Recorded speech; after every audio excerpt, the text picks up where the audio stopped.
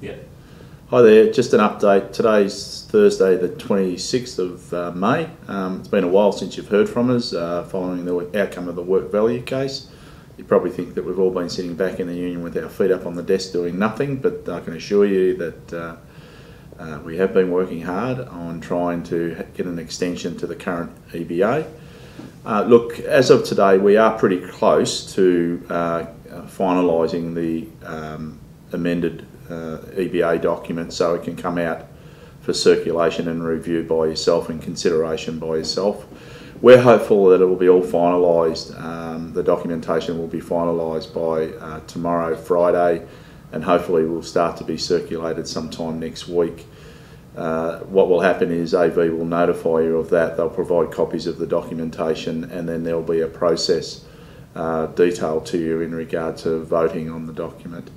We're hopeful that we've got some improved increases for the non-paramedic classifications.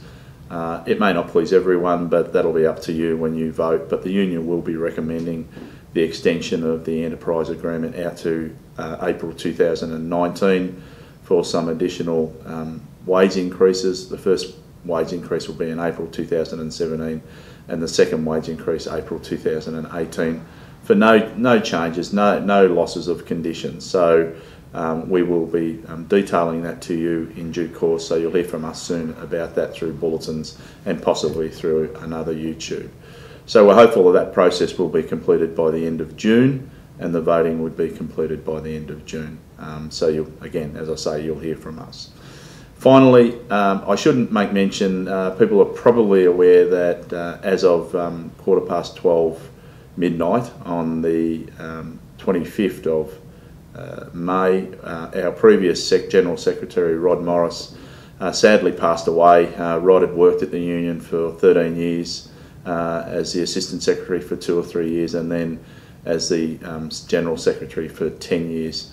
Rod contributed enormously to the conditions of paramedics and the health and safety of paramedics in their workplace, and he was like a dog at a bone. And I know Rod at times might have got under the skin of many managers, certainly many politicians, but his agenda was to make sure that his members were well looked after, and many of the conditions that you enjoy today are due to Rod Morris, and we extend our sincere condolences to his wife Sandra, his family, and also to his colleagues and friends that have known Rod over the years. And we'll keep you informed and updated on any details of whether there will be any funeral arrangements and or some sort of gathering to celebrate Rod's life and his input into the ambulance industry. So thanks for now.